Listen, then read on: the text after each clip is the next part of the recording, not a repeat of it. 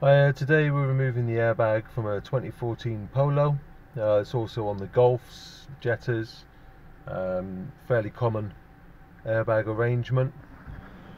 First thing we need to do is get our plastic covers off. Just turn your steering wheel to the 90 degrees. The top cover just flips off. You can just lift that up and then unclip it from the back behind the dash here, or the base of the dash, and it comes out. That exposes a couple of screws, one there, one on the other side. Undo those, and then there's another screw down at the bottom on your plastic fascia. So that all comes off.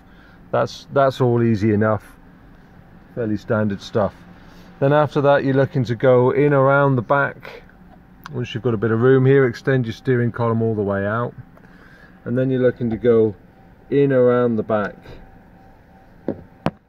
of the steering wheel. There's a little notch or a little divot in the moulding, and the moulding covers the hole. If it's the first time the airbag's been off, then you may not see it straight away, but there's a little hole there, and you're going to have to get your tool and pierce through that little piece of vinyl to get it to go through and undo the clip. You're better off using an actual set of airbag tools. Makes life a lot easier. You can manage with a normal screwdriver, but they ain't ideal for the job. So what you're aiming to do is put that tool through the back of the steering wheel, so you can see where I'm going with it now. And then we look here, and you can see that tool comes through, and it operates on this spring clip just here. So what you're doing is lifting the spring clip off its peg to enable the airbag to pop out.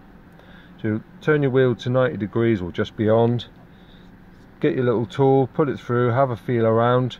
You'll feel it engage on the spring, and then release the spring. Do that side, do that, turn the wheel again 180 degrees, do it on the other side. And when you're releasing the springs, always cover the airbag with your hand. You don't want it falling out suddenly and then stressing the wires, damaging the wires on the back of the airbag. It's all very, very sensitive. You have to be gentle with it.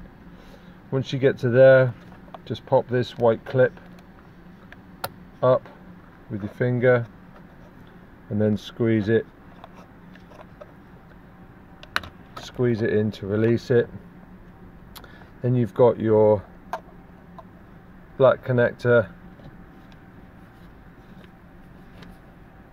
in the top here. There's a right around the front, there's another little tongue that you have to push in to release. Push that in and pull it at the same time, and there's your airbag off.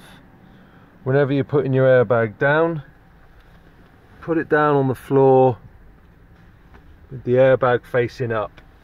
If for whatever reason static will discharge the airbag, or if remote chance, but if it does deploy, the airbag side needs to be facing up so it doesn't send the whole back of the airbag through your windscreen, through the roof, or through your face. Install them like that out of the way, and then once you're there, you've got your usual spline bolt to take the steering wheel out. Remember, once you unbolt the steering wheel, your steering wheel needs to be at center. Mark the position of the steering wheel, and do not move the spiral cable once you've got the steering wheel off. Okay, hope that helps. Good luck.